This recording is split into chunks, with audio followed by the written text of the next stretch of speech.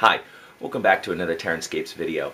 In this video, I'm showing two completed projects that were shown previously in other videos as a work in progress.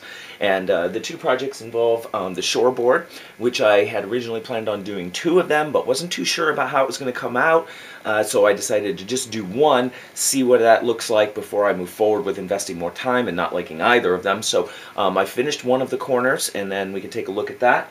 And I've also completed the other two bridges based on HIrst Arts molds, and based on some customer requests about some of the effects that were on the other bridges, I've done some changes to these, so I'd like to show you that as well.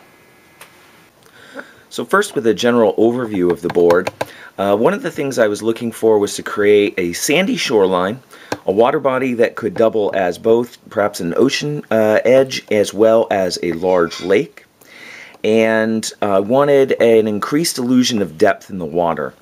So what I did is I painted I've sloped the surface coming up to the shore, painted that with sand, placed a couple rocks, and then made successive pours of the resin, and I'll show you a side shot in a second.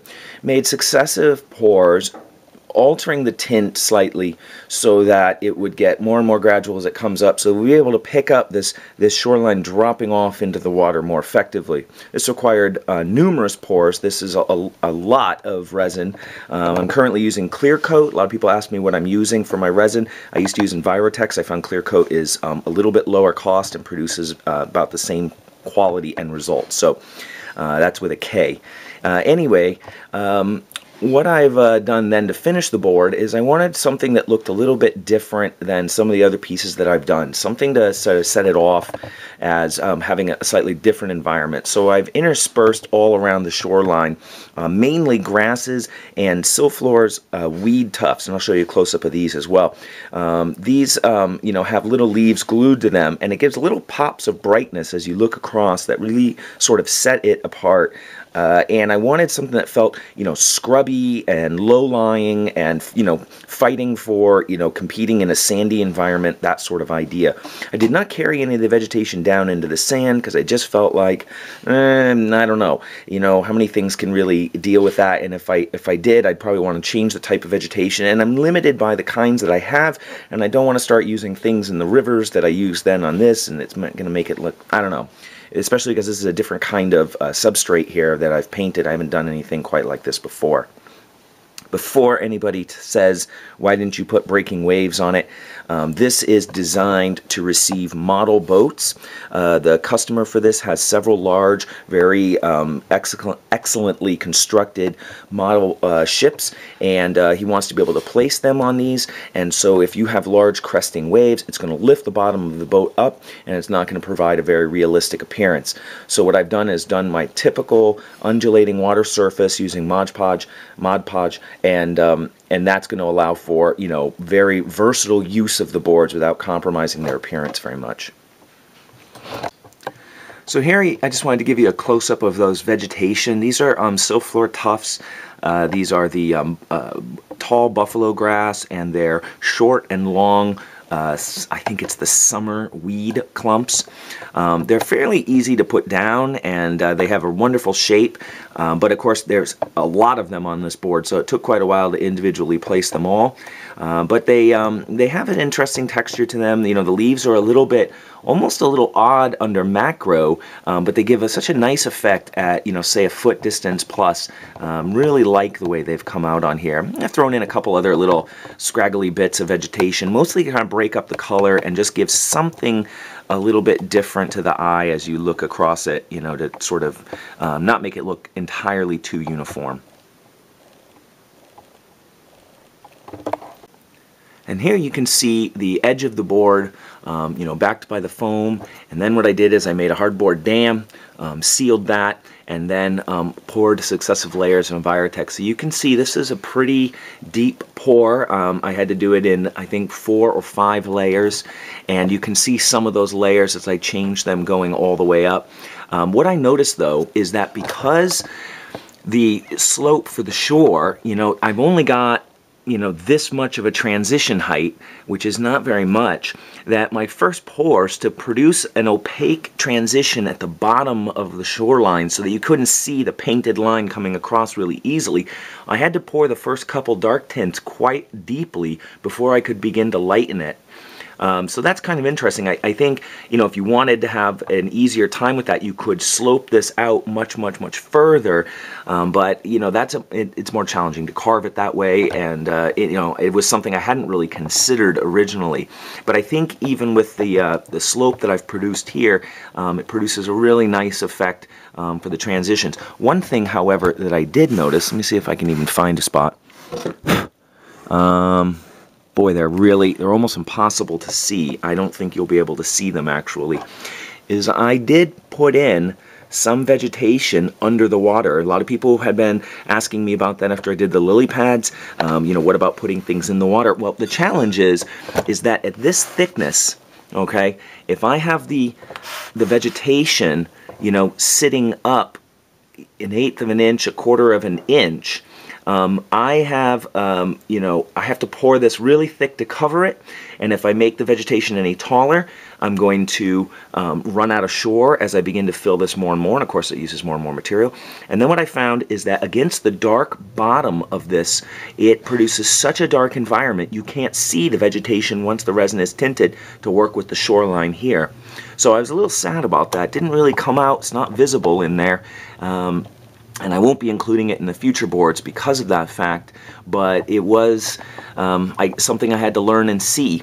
One of the things that I had done before, let me show you, if you didn't see that, they're a little dusty now, but in this instance, right, well, there is no dark painting beneath this, so everything shows up great in it. It's really easy to see, but that's because the very, very bright bottom, or the absence of a bottom. And here you could see that because the bottom was painted, right, and it's a thicker pour, even here it's very, very hard to see the vegetation in there. It's in there somewhere. Well, I get a lot of reflection actually because of the angle I'm shooting this at. Let's see if I can fix that there. Well, anyway, you can look at the other video that showed that. But to get, and this is a little bit thicker even than, that's thicker than the layer I poured. But because I had to tint the bottom layer so darkly, it's really, really challenging to get vegetation to show up in it. So, I don't know, something to work on maybe in the future. People often give me some different ideas I hadn't considered, and that's something I'll think about, maybe trying again in the future, but it's not something I think I want to pursue in the immediate. And here you can see the two completed bridges. The bridge that I had finished previously in this style, in what I call the chipped stone style, which was that small bridge, somebody called it sort of Venetian looking. I had modeled it pretty heavily, and the customer really liked that, said that at a distance, it really gave it some interesting appearance on the tabletop. So what I've done is gone in and done something similar on this bridge, and actually at first it felt a little bit too modeled, a little bit too camoed. So what I did is then went in with some weathering powders and sort of washed it over in successive layers, really took that down a little bit. Let's see if we can see that. I didn't go very heavy on the weathering powders, as it didn't feel like something that would be dusty per se, but something to sort of help some of the transitions, pick out some of the recesses, and just soften the overall airbrush work that had been done on it to date. Then I also went in and did a little extra darkening around the bottoms of the caps, and added in some patches on the stone. As stone, when it weathers, the minerals are leached unevenly, and you get sort of off colors throughout. I also went a little lighter on the undershadowing of the arch. I didn't go quite as strong as the previous one, as I felt like the customer had expressed some concerns about the other bridge being too muted, so I wanted to leave it a little bit brighter than I had in the past. And for the fieldstone bridge, well, first, the big observation is that I didn't put any moss on it, so I'm not going to shoot any photos of this until the customer has a chance to see it. If he wants me to put moss on it, I can do that. But I wanted each bridge to feel unique and a little bit different, and so I thought with this one I'd omit the moss.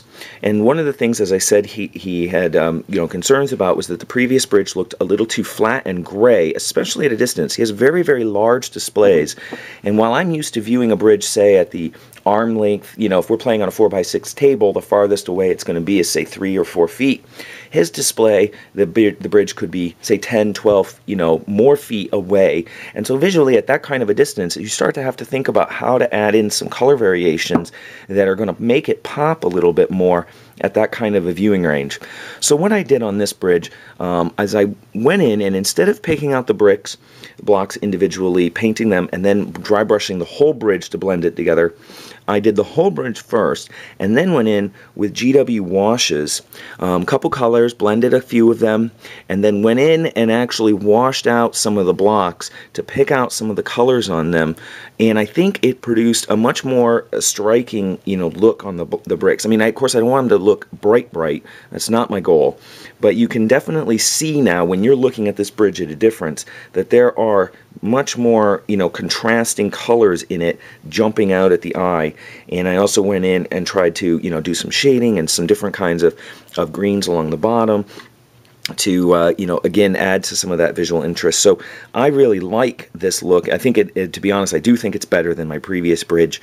And I felt kind of reluctant to go over it with a lot of moss and hide up some of those details because, you know, I worked hard on them and I wanted them to show. But that's something that could be done for, you know, not much more extra time, to be honest.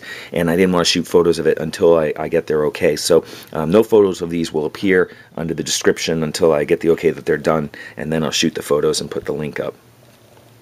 So that's the Fieldstone Bridge.